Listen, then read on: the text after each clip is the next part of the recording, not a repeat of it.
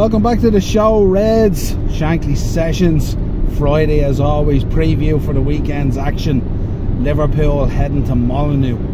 5:30, the evening game tomorrow. Tough place to go, I always say, and we said it on the show the other night. Molineux is one of those places that you just want to tick it off each season, get it done, get in there, hopefully get your 3 points and get out of town as quick as you can. And that's always the approach going to places like Molineux. Tough place to go, raucous atmosphere, top fans, all that kind of stuff and all. So we need to be really careful. Really interesting this one, of course. Both teams going in with very different runs of form. Obviously we've bounced back greatly since Nottingham Forest. Big wins over Bournemouth and all. We beat AC Milan and now beating West Ham as well in the Carabao Cup comprehensively as well, scoring goals for fun, doing all that good stuff. But I think it's an interesting dynamic, this game as well. You look at Wolves, Gary O'Neill under a lot of pressure there at the moment. They've had a poor start to the season, 1 point I think in 15, rooted to the bottom of the table, and have found themselves in a really difficult position where they are getting forward and scoring goals. Their defence at the moment is leaking, has so many holes in it, it's like a tea bag, to be honest, you know. So they're just leaking goals and stuff like that, and where they tried to hold out, they simply just can't. You seen it last week in the derby with Aston Villa as well. Cunha's giving them the lead early on, and then they held out for about 70 minutes, and then once Villa found their rhythm and broke them down, then you get this collapse, and they ended up running out winning 3-1 winners and stuff. And that's kind of been the story of the season so far for Wolves. Wolves really struggling at the moment. For us, obviously banging form at the moment. Plenty of goals going in, all that kind of stuff. So it's a good rhythm, good time for us at the moment. And you know, we heard Arne Slot talk about it as well, how the team is really finding its rhythm, and you know how we have to be so protective of the ball when we're in possession and stuff like that, and you know, be clinical in the way we use it, don't cough it up easy, you know, retain possession and all that kind of stuff that he likes, all that kind of stuff that he focuses on so greatly and stuff like that. And we've done a real good job on that this season. Plenty of selection headaches for him, of course. We heard today Allison is back as well, so it's only Harvey with the fractured foot is the issue. Everyone seems to be back, everyone's chomping at the bit, everyone wants to play. Obviously there'll be a little bit of rotation, so let us know your thoughts in the comments. Who is going to be in your starting 11, and of course drop your prediction in as well for this tasty affair, 5:30 on a Saturday evening. I do like the evening games, you know, and it's going to be an interesting one. And then we're back in Europe again next week, and then we round it out next weekend as well with a game, and then that's it. We're back on an international break again. So a lot of these managers are under a lot of pressure at the moment, especially Gary O'Neill. If Gary O'Neill was to play 2 games now and get 2 losses and have like 1 point out of 21, Wolves might start asking questions during the international break. The only thing that's kind of protecting these managers down the bottom at the moment, the likes of Gary and Sean Dyche and stuff like that as well, is the fact that they're not detached from the pack, because there's a number of teams down there just not playing very well. So whereas if you look at that bottom, maybe that bottom 5 or 6 teams, that, you know, there's only like a win in the difference really as such, you know. So they're not as detached as they could be, considering that we're 5 in. This is game week 6. But interesting to see. You look at that Wolves team as well, missing 5 players to knee injuries.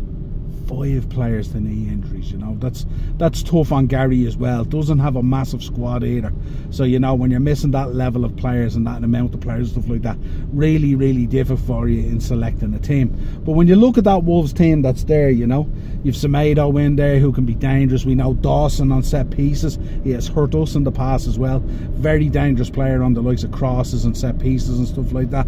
The boy Cunha as well, very good. Lots of players there. Larson up front can do damage, all that kind of stuff. So they do have the makings of a decent team there, and a team that can hurt you if you're not 100% focused and you're not on your game. And that's where we have to be, laser focused. 5:30 tomorrow evening, nothing but 3 points is acceptable. That's the way it has to be now. Wolves, when we spoke about Bournemouth, obviously Forest were very good at sitting in. Murillo was unbelievable and all, and they got the win against us on Anfield, and that hurt a lot in fairness. But when you look at Bournemouth, I said how Bournemouth would match us man for man, and they would play football, and that would play into us, and that's really what happened.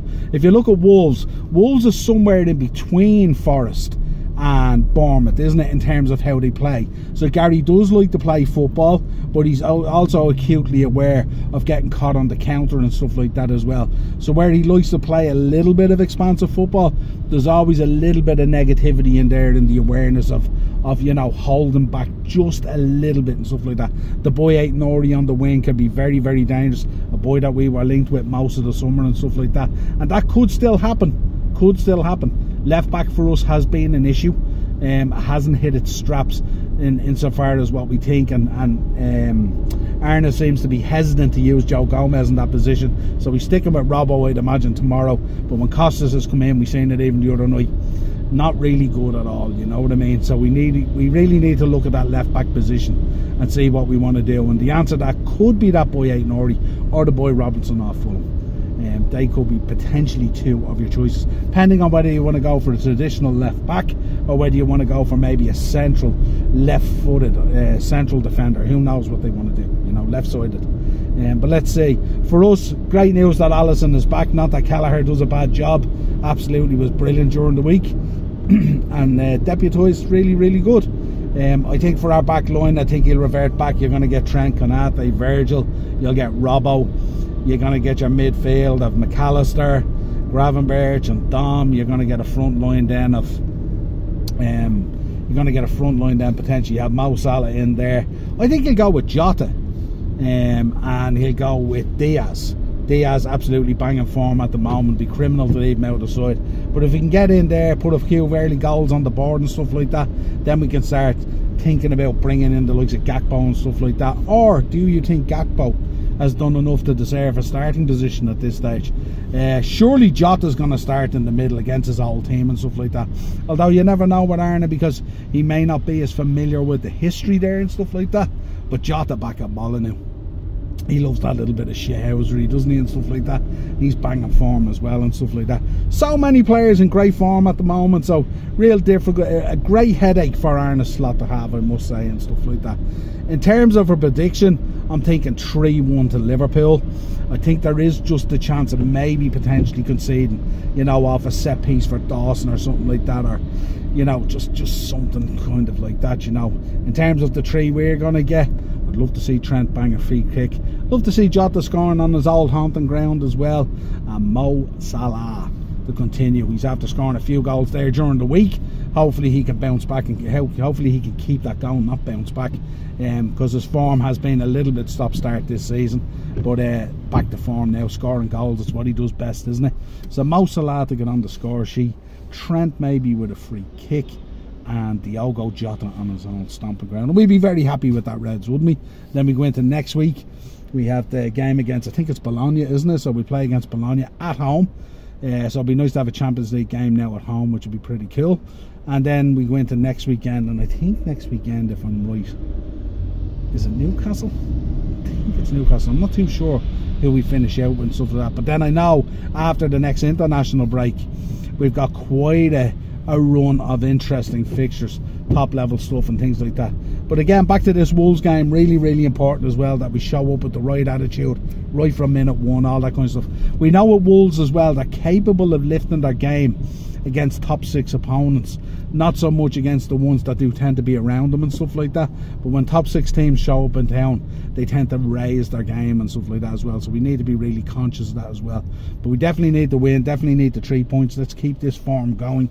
If you look at the betting at the moment, Wolves are a real long stretch at 13-2, even though they're home. The draw is 9-2, and Liverpool are 1-3 on. So we're hot favourites to win this as well. And you would expect that where you're looking at, you know, up near the top versus bottom really, and Wolves struggling so much. But like I said, they are scoring goals, but they're also leaking goals, and that's where we need to be careful. We need to make sure that it's the leaking more than the scoring, and that's what's most important.